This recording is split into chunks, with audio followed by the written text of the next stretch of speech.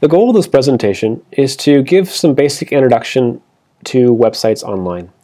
Now to do so, I'm going to start talking about the internet in general and then kind of narrow it down to more specifics for what business people need to know about the internet. So the internet first came around in 1969 as a Department of Defense experiment to try and figure out a new way to design networks, trying to get away from the idea of a single central switchboard that would be able to control the entire network. So if you look at the diagram in the middle here, you'll see that the first version of the internet doesn't have someone just in the center. UCLA, the node on the bottom, can go vertical or horizontal in order to get to UCSB. So theoretically, any one link could be lost and a network could still be able to operate. Roughly 10 years later, this is what the internet looked like. If you look closely at the diagram, you can see some of the names of the different sites on there. For example, on the bottom you can see Texas, on the top Illinois and Utah. And the idea again is that if Illinois has something go bad with their system, that the network will basically route around the damage. Now today, the internet looks a lot more complicated. This is a picture of it a few years ago. The internet is basically a collection of networks together. There's no one center node that controls who can have access to anything. Instead, it basically is made up of high-level peers. In other words, level 1 peer is a company that carries a significant amount of traffic and it connects with other level 1 peers. So for you to connect your network, you just need to find someone else that is willing to let you connect through them. So once you get on the internet, the question is, how do we find each other? You'll have probably seen these things called the MAC address. But basically, it's a marker for the physical hardware in your computer that's called the network card. But the internet, when it gets past sort of the small local network, it uses something called an IP address. And you'll see that here in the number 172.16.254.1. It's a scheme that allows you to go anywhere on the internet. Now the problem we have is we're actually running out of addresses here. So you'll see a more complicated version of this called IPv6, which has a lot more capacity. But for now, an IP address is still the standard way that you connect to another computer on the internet. Now obviously, going to a site and saying 172.16.254.1 is not very user-friendly. So we have another way we use to actually sort of remember these numbers. This is called the domain name. The domain names are how IP addresses gets translated into actual words. So the DNS, or domain name system, keeps track of which address goes with what word. So you might have a DNS provider, such as one like .com, that is used to sort of organize different subnetworks. So you might go and buy a .com domain from one of the people that are in charge of managing it. And then they keep track of what words go with what owners, and then what IP addresses to route them to. The key idea is that domain names are actually independent of IP addresses. This means that you can buy your domain from one company and be able to host your website at another company. Now, how do you purchase a name? There's a number of big providers out there like DreamHost or Network Solutions, Yahoo, and GoDaddy. And they all have different pros and cons. Kind of get what you pay for in terms of domain names. Sometimes the cheaper providers actually aren't the best. So I've had a lot of luck with a company called DreamHost, but there's also ones like Network Solutions or Yahoo as well. Generally, I don't recommend GoDaddy, but they are a provider as well. You can find a unique domain, but it can be kind of difficult to get one that's actually good. I have two websites listed here that have different basically algorithms that will help you come up with a different name. So you give it a bunch of words and it'll try and find some combination of those words or synonym of those words that's actually available. When you create a website though, it's very important to make sure that it fits certain key criteria. First off, it should be easy to say, spell, and be unambiguous. For example, you can see on the screen here, one website looks like whore presence, but is actually supposed to be who represents. A similar site that was available in the past that was a big deal for technical sites was called Experts Exchange. But if you read it the wrong way, it would look like Expert Sex Change. Now, there's currently some new top-level domains. So instead of just .com or .gov, you have things like .ly or .guru or .nerd, and there's a lot of other options there. These are interesting, and I think long-term will have a really positive effect on making more names available. However, in the short term for businesses, I kind of recommend against them just because they are so new. Sometimes people will have a tendency to automatically try and add .com after them. When you think about the internet, people usually are just thinking about websites. However, there's a lot of other things happening on the internet as well. You have things like email, FTP, news groups, Telnet, other sort of resources. Nowadays, though, the most common is actually video. So video is the most common thing on the internet. There's also things like peer-to-peer, like BitTorrent, and also website as well. The top left chart shows the distribution over time, and the bottom right chart shows the overall growth and sort of rescaled. So basically, all these things are going up, just the amount of traffic we have is just increasing dramatically. Now, the actual thing we think of when we talk about the internet, the things we go through Chrome or Internet Explorer, is actually called the World Wide Web. Basically, it's a system that sits on top of the internet. And it's a way of sharing information easily and making links between things. It was started by a man named Tim Berners-Lee. Now, he's actually been knighted, so it's Sir Tim Berners-Lee. But the basic key is that it's distributed. The idea is that no one computer or system controls the whole thing, and it's up to each person and their website to keep track of what's happening. Now, you often see two different kinds of prefixes with it. You see HTTP and HTTPS. The S just stands for secure, and it means that the traffic you send back and forth is encrypted. This is important when things like banking, when you're in a coffee shop in Starbucks. If you use an unencrypted connection, anyone who's on the same network can generally see the traffic you're sending back and forth, based upon how that network is set up. The www is a bit of a historical accident. It came about because when the internet was first being developed, World Wide Web or websites were not the most important site.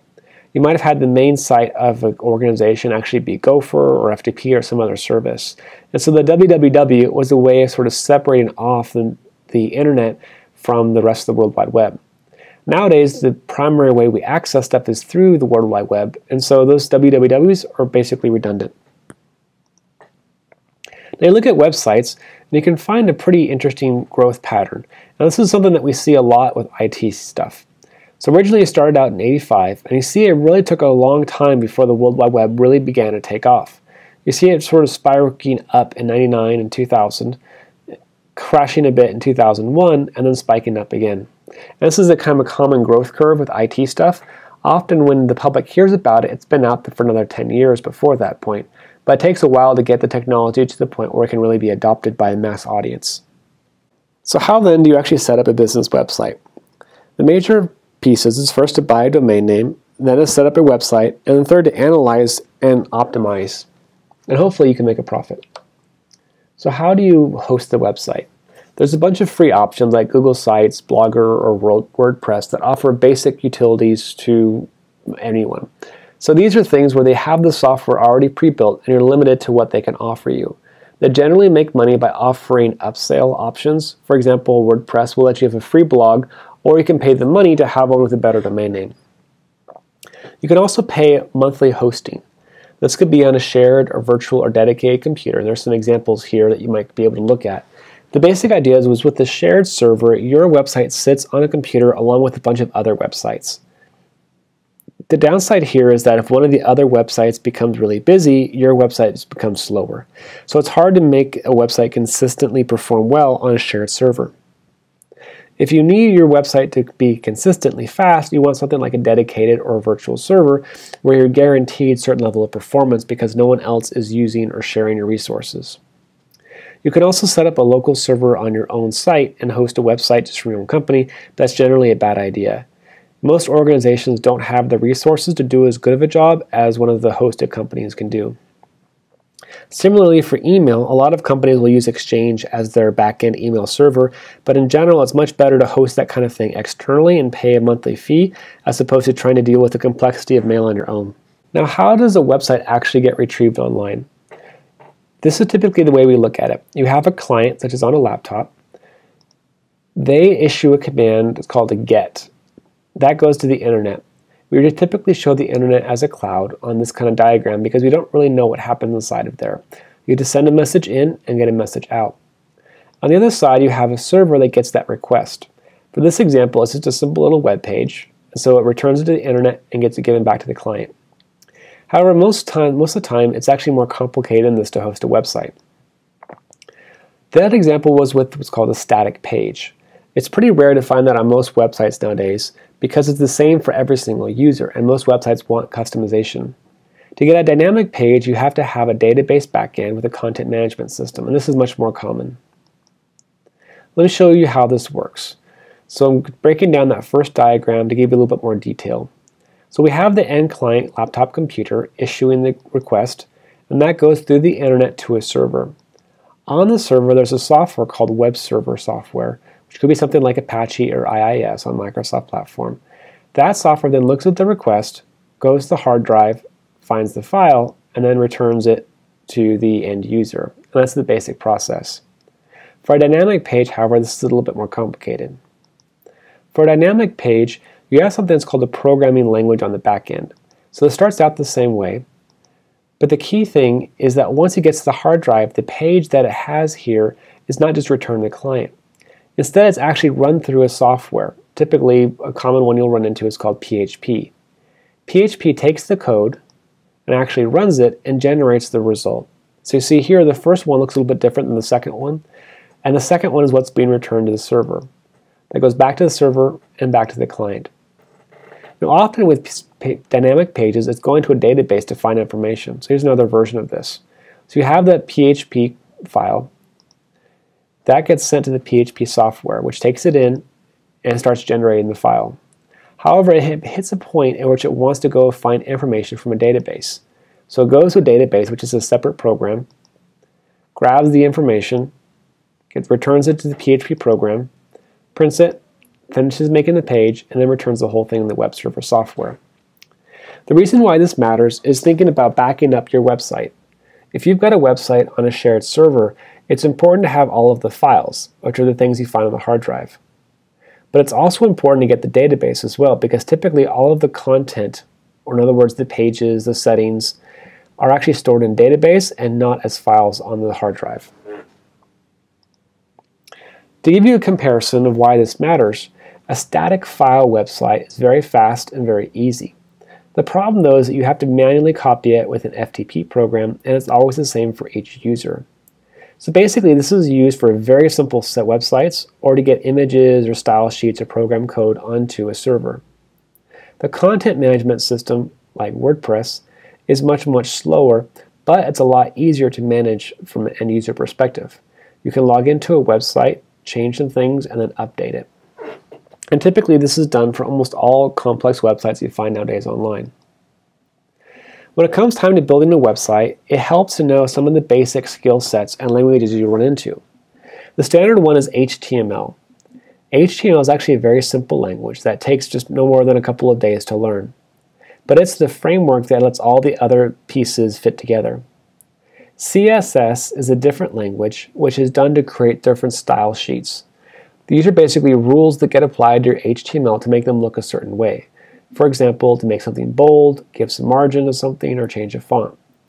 The CSS itself is not very complex. You can learn it in probably a week or so. However, using it well is very tricky because you have to have some design skill sets. In other words, you have the person that doodled in an art notebook or has some idea of color scheming and how those different colors fit together well. So it's easy to learn but difficult to do well. You also have code that actually runs either on the client or on the server. The standard language here is called JavaScript. JavaScript is a language that's very common online and is responsible for almost all dynamic behavior that happens inside of your browser. Writing this generally takes longer to learn than CSS and much longer in order to do well. This is kind of a person that has a skill set of a professional programmer as opposed to a graphic designer. We also have languages that run as well called Java and Flash. These are not quite as popular in terms of running the whole website, but they are used frequently in order to have certain little bits of functionality. For example, you use Flash to show videos, you do YouTube interfaces, anything that's very dynamic and moves around a lot is sometimes done in Flash. Java is a bit more heavyweight of an approach, but it's also found in a lot of sort of large company platforms. We also have code that runs on the server. So I gave the example of PHP earlier, but there's other ones too, called Python, C#, Perl, and a whole host of other languages. We also have the software called the web server, which is usually a program like IIS, Apache, or Nginx. The tricky thing about websites is that these are all different skill sets. The kind of person that tends to be really good at a web server may not be very good at designing CSS. So when it comes time to build a website, it's important to know the kind of skill set and the person that you're hiring. You might be hiring more of a graphic designer if you're interested mainly in a very attractive looking website. You might hire someone who's a programmer if you want some custom functionality, such as interfacing with one of your custom backend programs. When it comes time to go online, one of the central ideas is how websites figure out who you are. Each request is actually separate on the internet. They're not really considered together. Instead, if you look at the requests, they're tied together by a thing called a cookie. Now, this is not a cookie that you would eat. Instead, it's a small bit of information that you send with each request. So to give you an example, you might have a first request come in, and you have that shown on the very top arrow, asking to get a page called index.html. The response that comes back from the server has these two lines in there in green called setCookie with the example of name equals value. The basic idea here is that they're telling the client to remember some sort of identity or ID value. And then in every future request, the client includes that cookie value with the request. There's some terminology that's effective as well. One of the examples is what's called bandwidth versus latency. Bandwidth is the idea of how much information can be transferred at one time. Latency is the speed with which it is translated. So for example, if you're gaming online, it's more important to have low latency than it is to have high bandwidth. But if you're downloading big files, you may not care if it gets there a second later than it should, as long as you have a lot delivered at any one time. Scalability is a similar idea in terms of measuring how quickly a server can deal with multiple requests. Basically, the idea is that a scalable system can quickly go up or go down to serve more clients or less clients. So for example, some things are very hard to scale, like a heart surgeon. You can't have one surgeon helping two people at the same time. However, things like music are much easier to scale by just having more people in the audience listening. There's also a concept called fault tolerance. The idea with fault tolerance is to say, if you lose one of the members, then does the whole thing still work or not? So example here, a barbershop quartet is very non-fault tolerant because if it loses one person, it has a significant impact on the overall performance. Compare that to a choir. A choir is very fault tolerant because it can lose any one member without having an overall degradation in service. When you set up a website, there's a number of resources you can use. For software, I recommend WordPress as being a very well-established standard. You can also find images from places like Getty and iStockPhoto, but you have to be careful with just grabbing anything you find online. If you use an image that belongs to somebody else, you are personally responsible for that misuse. For example, there's companies out there that will actually search for their images that are being used without licensing and will actually send you a demand letter. When you come online, it's also good to use certain analytic tools. For example, Google Analytics, as well as Google Webmaster Tools. These are free tools Google offers that helps you figure out how your website's performing.